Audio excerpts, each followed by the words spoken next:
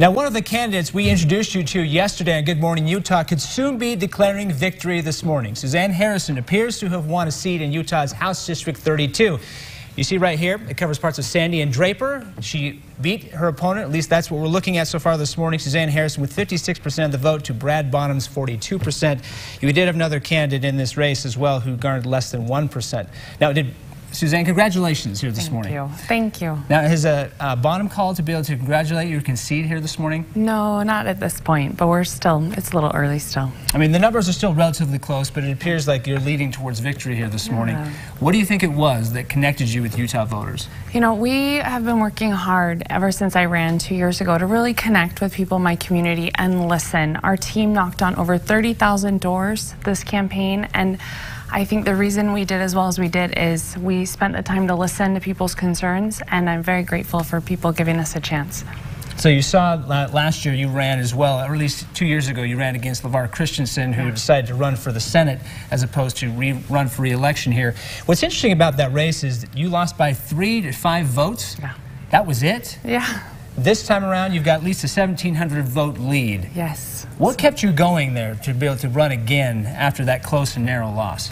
Really, it was my children and the families in my community. We really have been focusing on them and the needs of our kids and their future. And I think we need people in office that will work for common sense, bipartisan solutions, and a focus on things that really impact families, like a great teacher in every classroom. And how do we get air quality that isn't going to make us sick because we live here? And how do we get more fair and affordable health care in Utah?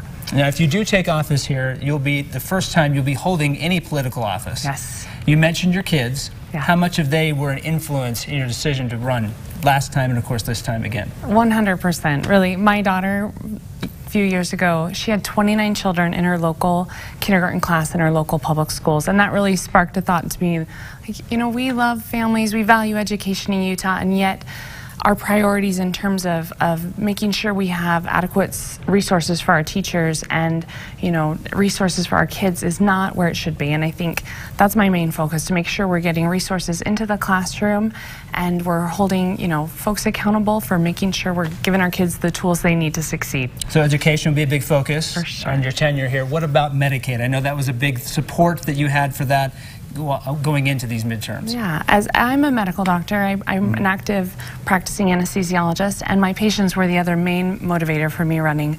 Every year they complain about, you know, breathing problems, or they can be able to afford to see their doctor, and I think we need people in office with new perspectives that will help bring real common sense solutions to address these issues. And I think Medicaid, I'm pleased to see that had a good result last night, because really it's about bringing $800 million of our taxpayer dollars home from Washington, D.C., and it will really give our patients the help that they need and resources to address some of these mental health issues and addiction challenges and just basic preventative health care, which if you get people in and get preventative care, it costs a fraction in the end of what it would cost if you wait till it's an emergency. And definitely those people need some help, and congratulations again. Thank you. How do your voters connect with you?